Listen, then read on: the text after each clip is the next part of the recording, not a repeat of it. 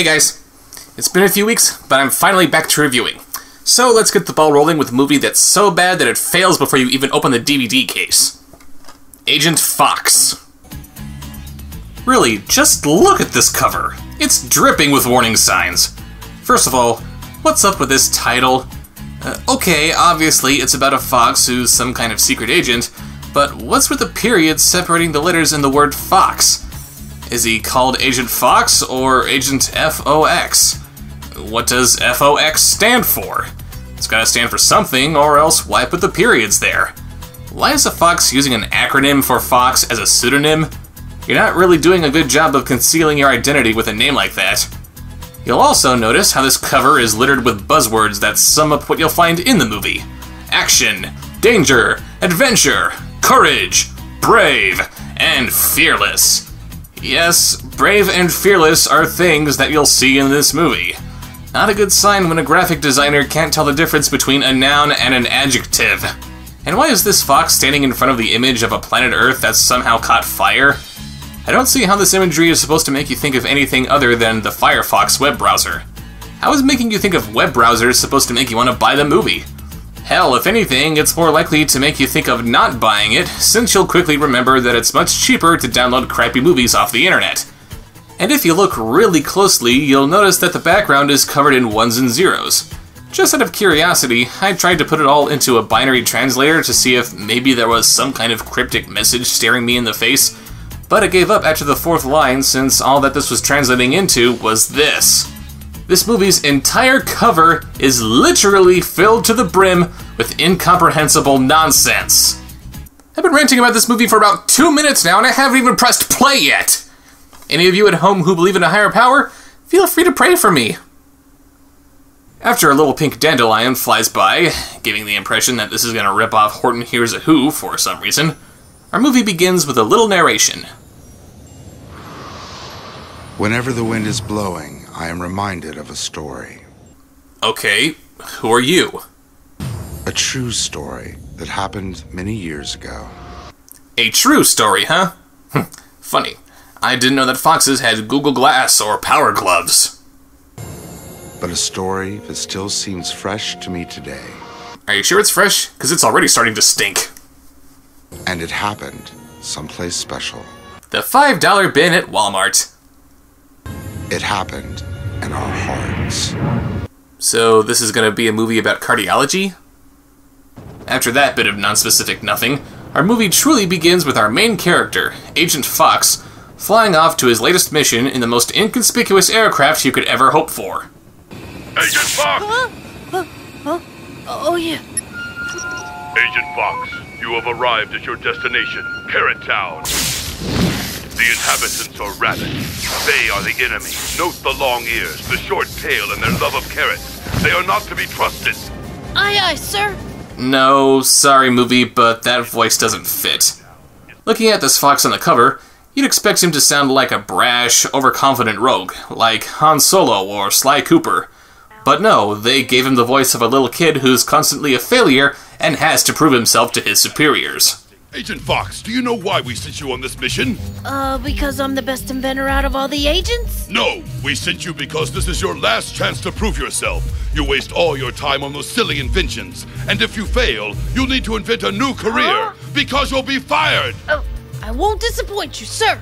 Yeah, you send in a kid who sounds like the manta ray ferret thing from Tentacolino who spends more of his time making crappy inventions than doing his job.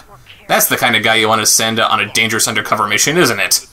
And why does he need to be told what rabbits are? You do know that foxes eat rabbits, don't you, movie? Within Carrot Town is a precious treasure, the Guardian Amulet. It once belonged to our ancestors. Your mission is simple, Agent F.O.X. Find it and bring it back. Wow, the Guardian artifact? That sounds really important. In fact, it's so important that they never even bothered to tell him what it actually is. I'm not kidding. This kid is going into this mission without any idea whatsoever about what this Guardian artifact looks like or what it even does. They send him in to get it back, and they're counting on him to just guess what the hell he's supposed to be looking for. And I remind you, this is a fox who needs to be briefed on what rabbits are. Were there really no other Foxes in this agency that they could send? Anyway, Agent F.O.X lands in Carrot Town, and he begins gathering some intelligence. And it would seem that his super awesome spy glasses have the ability to see the town from any angle at any time. Because science. Several hours of nothing happening later, he begins his search for the artifact. And rather than try to showcase some decent animation, the movie decides it would be much better to randomly select some points in this scene to show off in slow-mo. Look out! He stomped in a soft patch of sand! How incredibly epic! Wouldn't it look amazing if I started doing that? Of course not! So he defies the laws of physics in the slums of Whoville for a bit, but very quickly knocks himself out and is discovered by the rabbits the next morning. Oh, and get this. Not only did Agent F.O.X here need to be reminded of what rabbits are, the rabbits apparently have no idea what foxes are either. Aha! Yes, I think I found it. You found it! Indeed. Oh, the jig is up! You're a long-tailed rabbit. Long-tailed rabbit? Long-tailed rabbit? How is that possible? How can you have a species that somehow evolved to the point where they have movable type and modern construction capabilities, but they just forgot about the existence of common predators? And I can actually admire a movie trying to teach its child audience about more obscure animal species, but this is a long-tailed rabbit.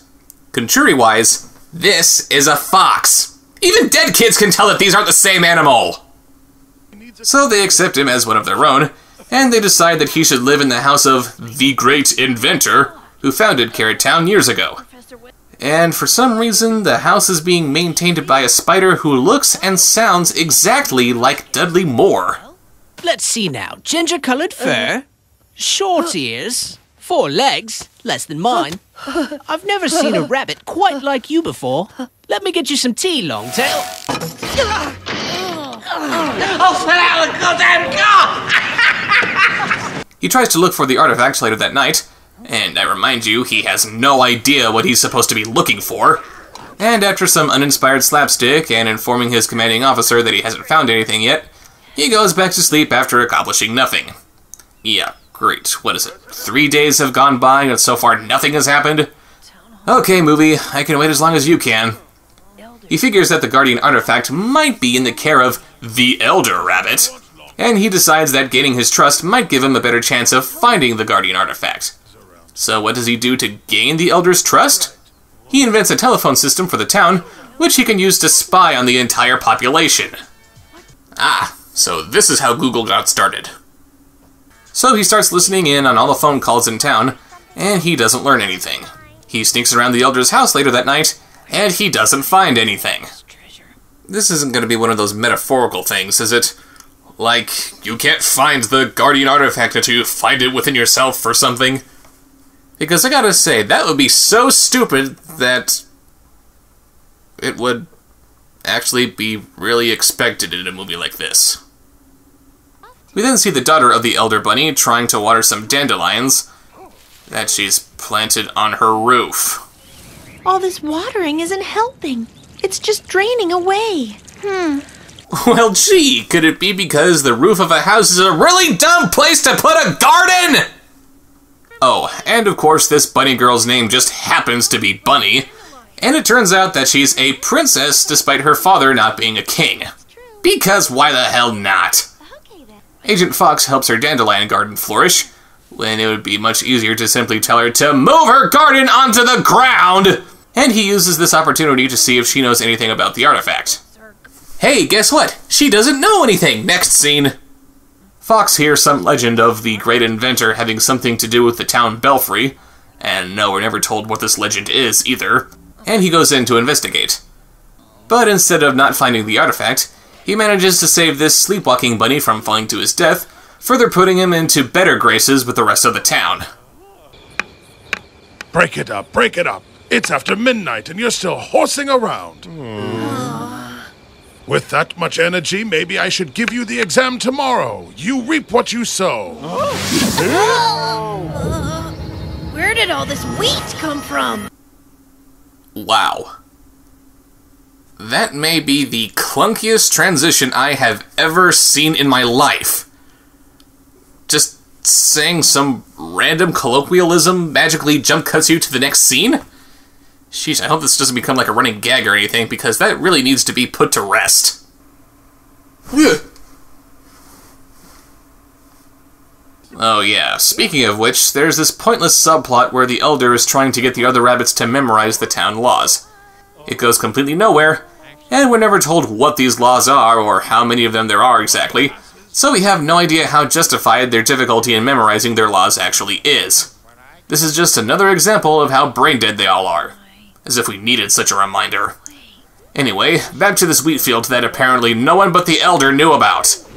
F.O.X gets the idea to cut it all down with the use of a tractor, and he somehow builds one despite him having a reputation of being a terrible inventor and there being a complete lack of any materials necessary to build it.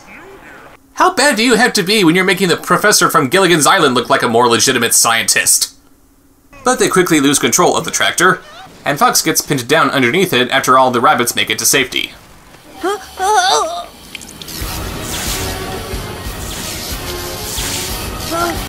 Yes? Back up! It's gonna explode! We're not gonna leave you behind! Yes?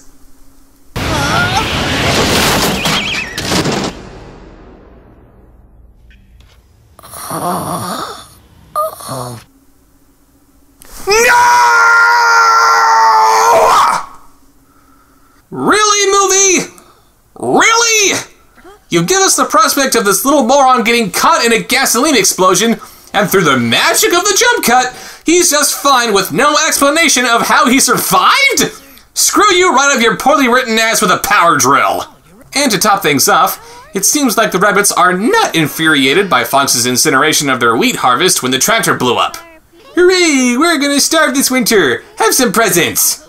Oh, and of course, the F.O.X is such a frickin' godsend. One of the rabbits' houses catches fire, and F.O.X is the only one who can repair the only fire truck in town just in time to be the hero again. After a formal ceremony where they dub him the Gary Stew of the Year, we finally get an explanation of what the Guardian artifact really is. I'll tell a story about the origin of the town regulations. When Carrot Town suffered a famine, the great inventor invented a kind of high-yield wheat that saved the town but lured foxes to come and rob us. But the great inventor defeated them with his inventions. He then chased them into the mountains, and when they were dying of hunger... Dying of hunger? He stretched out a hand to save them. Should he have saved them? He did, and the F.O.X commander wrote it all down as a guardian amulet, and that's how the regulations came to be. So town regulations is the Guardian amulet. Yep. This Guardian artifact that these foxes are so desperate to get their hands on is nothing but the rules and regulations of some rabbit town that has nothing to do with them. For the moment, let's just pretend that this thing actually does have some kind of value to the foxes. Why would they not have a copy of something that they themselves wrote? After that weak-ass plot twist, F.O.X tells his commander to piss off, and the commander then destroys this dam that was never established to flood Carrot Town. Why didn't he just do that to begin with? Of course, these raging floodwaters tearing through the land give F.O.X plenty of time to whip up a raft, and he uses it to save all of his friends. I'm safe. Oh, how glorious. How can I ever thank you for saving my life? While that's going on, the Dudley Moore spider starts up F.O.X's balloon to lift them out of danger. Yeah, thanks for actually showing us this part, movie. You couldn't even give us the cliche of making us think that all hope is lost and then have the balloon show up completely unexpected, huh? Way to ruin the surprise. So F.O.X confesses to the rabbits what he was really doing in Carrot Town this whole time. I'm not a long-tailed rabbit. I'm really a fox. I'm a spy. I just came for the Guardian amulet. But I fell in love with Carrot Town. I don't expect you to forgive me. But believe me when I say, I really do love all of you. That you would sacrifice yourself to save each and every one of us tells me that you are a true friend to us rabbits. Thank you all. To tell you the truth, I knew you were a fox all along. You did? How'd you figure that out? Well, actually, it turns out that he was using a very complicated scientific technique, simply called using your eyeballs! So the rabbits accept Fox as one of their own, and they fly off to God knows where while the unidentified narrator bookends the movie. The cosmos is filled with dandelion seeds. That's why you always smile when the wind blows. Because it's the seed of love taking root in your heart. Can't you hear it now, whispering to you? Actually, I can't. Right now I'm trying to focus on the movie saying, I'm sorry! Dear sweet Jesus, this movie was stupid. The animation is really amateur. Instead of giving us actual performances, these animators think that making the characters spin around and flail their arms all over the place is the only thing that they have to do. Similarly, the voice actors think that giving them silly voices is all that you have to do to give their characters actual character. The art direction is trying to be creative, but there's no real thought process behind any of it outside of just ripping off Dr. Seuss. The editing is some of the most jarring I've ever seen. The plot doesn't make any sense, it's up to its eyeballs with padding, the dialogue is painful to listen to, and the world it's trying to show us is just ridiculous. Everyone in this movie is a complete moron, except for Agent Fox, who waffles between being an idiot savant and just being an idiot. This is just another movie that thinks that kids are stupid little morons who will happily swallow anything you put in front of them. Frankly, I feel bad for the DVDs that this movie was burned onto. And since I consider myself a compassionate person, it's time to do this DVD a favor.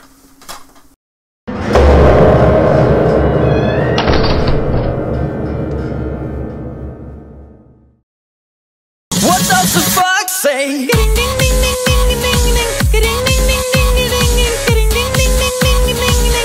What the fox say?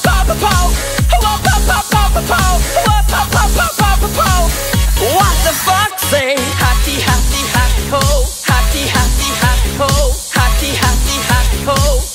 What the fox say?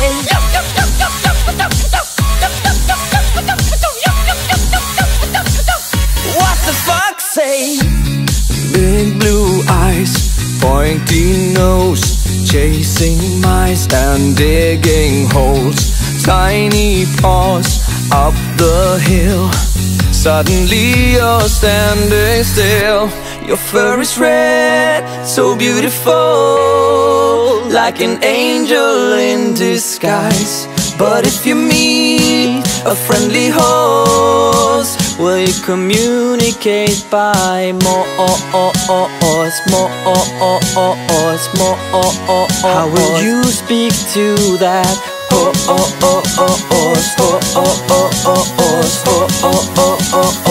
What does the fox say?